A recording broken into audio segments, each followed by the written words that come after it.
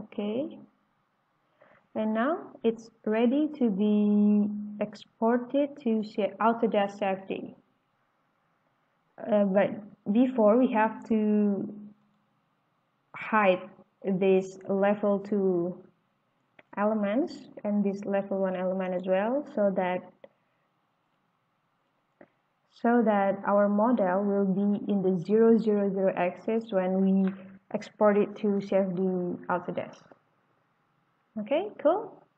Now we can click on the Save button here and then click on the Add-ins.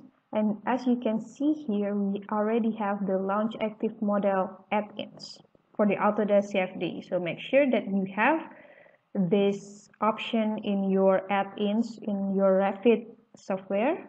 If you don't, then you have to go to your program files where you install your software and then find the CFD 2009 folder, and in there you'll have the CFD configs. I'll show you. So here, program files, Autodesk, CFD 2009, and you have to run the CFD config here. Okay, and after that there will be a choice if you want to have an add-ins in your Revit, the CFD add-ins on your Revit. Okay, cool.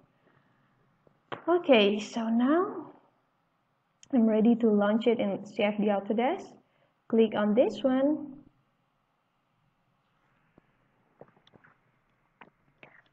and we will get a table like this, and just click launch.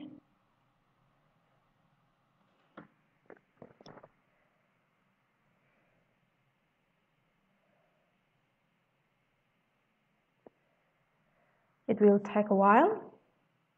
Cool. Gonna make it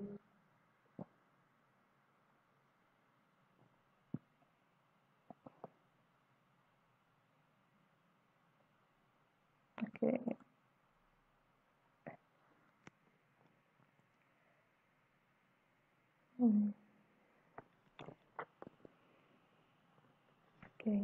Okay.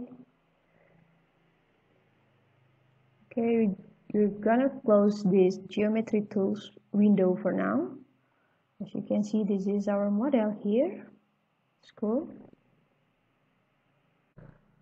So as you can see here, the internal volume, which is the air in the room, will be automatically created inside the model.